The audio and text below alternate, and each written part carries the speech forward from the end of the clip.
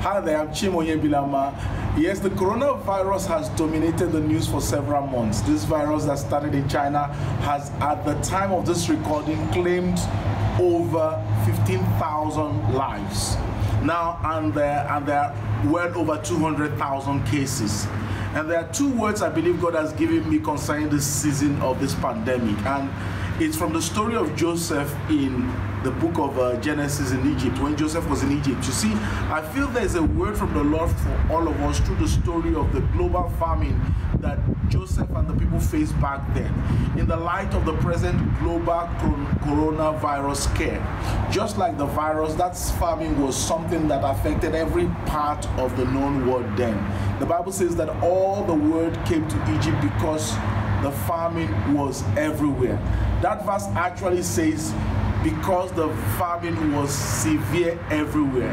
In my opinion, the severity of this particular global situation we have with the virus is not so much because of the threat it has to our life, but more from the fallout effect it will have on our economies and our day-to-day lives, like we're already experiencing in many countries that are on lockdown. So the first thing I feel God is saying is that God is in control.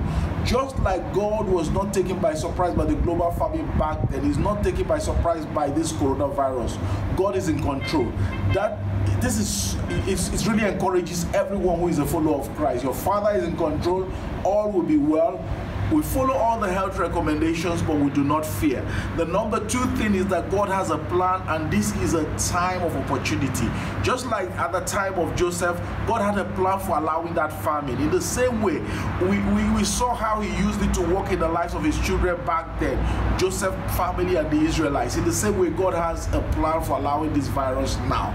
I believe He has a plan to save many souls through it, but He needs you and I to be like Joseph, who was His instrument for accomplishing His purpose then.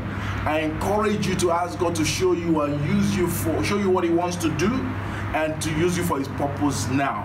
One of the great desires I believe God has through all of these things happening in the whole world is to bring people to Christ. Hi there, thanks for watching this video. I want you to do 4 things before you go away. Number 1, click on the subscribe button here, and then number 2, click on the bell button. That will allow you to get an alert every time we post a new video, and we're posting new videos, edifying interviews and edifying words every week. Number 3, please leave a comment on that. Let us know what you think, whether good or bad. And lastly, share this channel with your friends. Let them know that something is happening here. Thank you for joining us.